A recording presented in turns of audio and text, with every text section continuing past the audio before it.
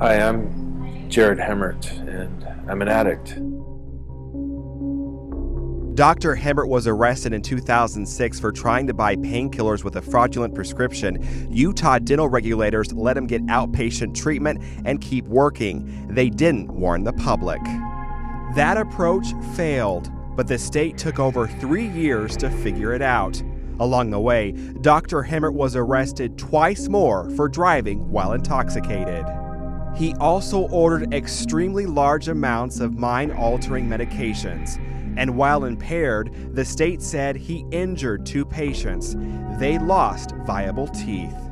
I started out with back surgery that I had back in 2004. I became addicted to pain medication. At the time, I didn't know or think I was addicted to it, but later that was obvious when I started getting in trouble.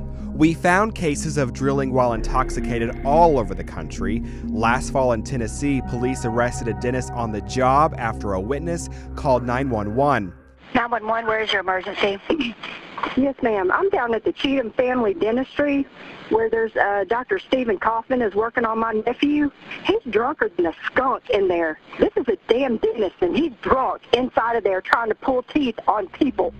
An Oklahoma dentist was accused of slurring speech, drooling, and pulling the wrong teeth on 2 patients. He allegedly also overdosed patients on anesthesia. The Tennessee and Oklahoma dentists lost their licenses, but Utah gave Dr. Hemmert another chance. He went to inpatient rehab. The problem with that was I didn't do it for me, and I ended up needing to go back in 2013 after a severe depressive episode and an attempted suicide.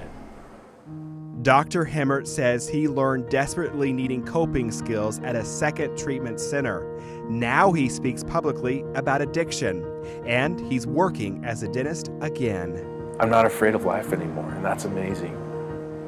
Now, it's all about living life in the present moment. It's not about being hindered by my past or stuck in my past, and it's an amazing way to live. And I'm grateful for that.